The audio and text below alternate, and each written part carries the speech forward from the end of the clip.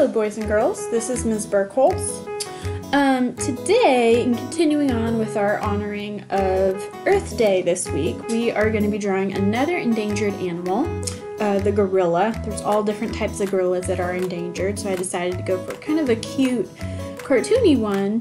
But this time I have added just a couple of extra tweaks to it. So if you want to go all out with this full colored picture, you are going to need a Sharpie, a pencil, an eraser, paper towel, a paintbrush. If you don't have a paintbrush, that's okay. You can maybe get a little sponge, you know, those tiny makeup sponges. Maybe your mom or sister or somebody has one you can borrow. I always like a paper towel in case I get a little too messy with the water, and of course you need a cup of water. Oh yes, and a piece of paper. Piece of paper always helps. While you're going to get that, I'm going to go ahead and read my Bob Ross quote. This one says, "Just go out and talk to a tree.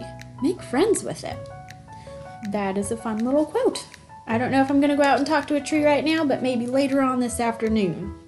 Alright guys, are you ready? We're going to start with our pencils. Start with the easiest part first and then filling in all the color later. Alright, step one for our cute, adorable gorilla. With our pencil, we're going to draw a pretty wide circle. This is the body. And towards the top, we're going to draw an oval right here, and I'm keeping it light until I know it's right. And then I'm going to draw a wider circle right down here, and this is the sort of the chin area, okay? On either side of the body, I'm drawing these two curved shapes. These are going to be our legs, all right? And now for arm number one. I'm going to draw that shoulder, but I'm going to make it a little fuzzy, and about halfway down, I'm going to draw a curve going over and up and back. You can always add the little fuzzies right after I draw that basic bit. Yeah, there you go. That's arm number one. And to add the hand, just drawing a slight diagonal, 1, 2, 3 bubbles and back. So his hand is kind of curled up in a fist. Gorillas have huge, powerful arms, so if you even want to make yours a little bit wider in the arms, you can, from what I've got. Alright, the other side, I am going to have it fuzzy, and then this one's going to go down even more at a diagonal. So I'm going to go ahead and go down, curve, and pop back up, right there. And see how I did this curve here? That's going to be part of the chest area, the area that doesn't have any fur on it. I'm going to do the same kind of curve on the other side. That helps me decipher where the arms are and where the middle of the chest is. Alright, I'm going to fuzzy this up a bit, get that texture. Notice as I'm more sure where my lines go, I'm pressing down harder. And that should be typical of any artist. As you get more confident in what you're drawing and where you want it to be, you can press down harder. Alright, right here, kind of the same as this hand. I'm drawing 2 lines going down, 1, 2, 3 bubbles right there. Those are the knuckles. And if you want, you can add a little thumb going out to the side. Alright, now for our 2 legs, I'm going to go ahead and make the outside fuzzy. And the inside's kind of fuzzy, going up and back. Same thing with my other side. And making it fuzzy, these are just very gentle zigzags that you're doing, nothing fancy. Keeping that belly nice and big. They got big bellies. And then for the toes are just a bunch of curves. 1, 2, 3, 4, and 5. Just like us. Their hands and feet look probably the most similar to ours of any other animal. 1, 2, 3, 4, oh, little baby pinky toe, and 5. Alright, it already looks like a pretty cute gorilla. I'm going to go ahead and draw a curve right here. Line down the middle. This is the chest and this is the belly. Oh man, I put my hand right over where the belly button should be.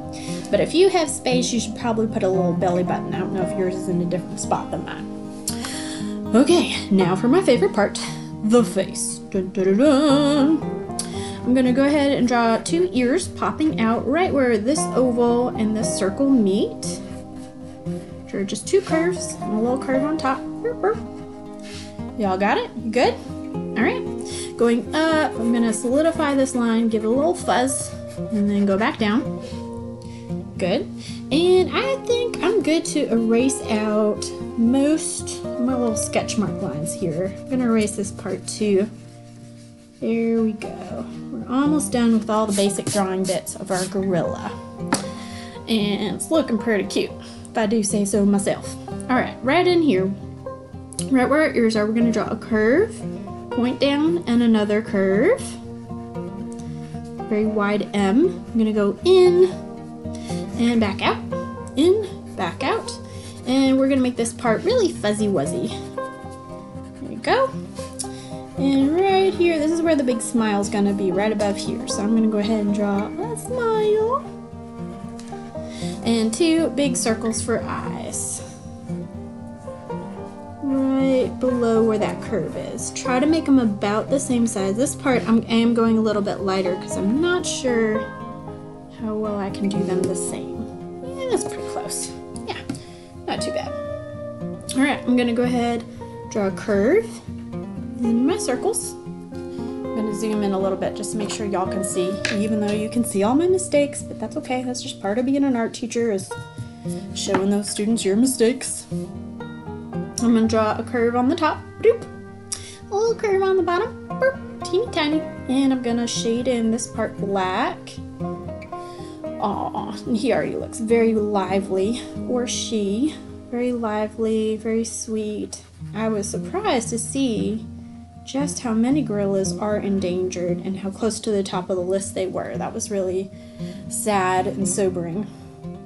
All right, now for a nose, it's just 2 curves, 1, boop, 2, boop, and little dots inside. Now this guy looks like he's smiling with teeth. The other one, you can see it had like a little tongue sticking out. It's up to you however you want to do it. If you want to do the tongue like the other one, it's just 2 gentle curves, kind of like what we did with our brow. Shade in the back. Doo, doo, doo. And right here, I'm just going to add a little bit of that brow line. They have very, very big brows. Their whole face is really big. Their arms are huge. The whole top half of their body is super strong. All right, I'm just gonna do a couple of quick lines right on either side. Maybe a couple of hanging vines, which are just some curving lines. Whoop, I zoomed in too far. There we go. Now you can see. A couple curving lines going around it.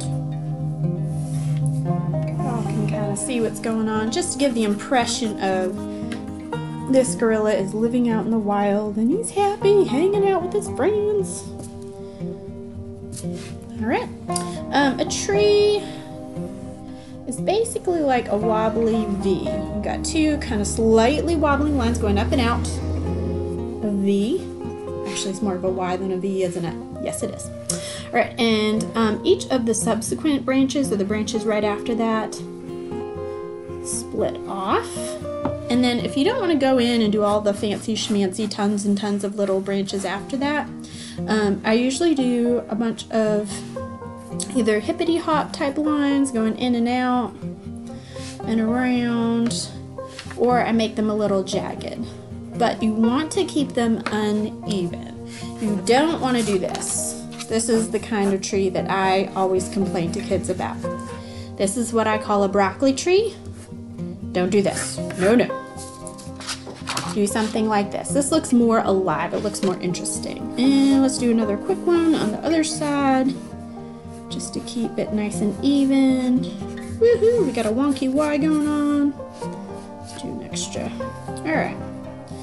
And keeping this part uneven, squiggling in and out, showing that this is overlapping this. By skipping that part of the tree. Did y'all notice that? I hope you noticed. And of course, you feel free to add any other extra things. Now, I'm not going to outline with a Sharpie just now, just because I know you know how to do your own outlines.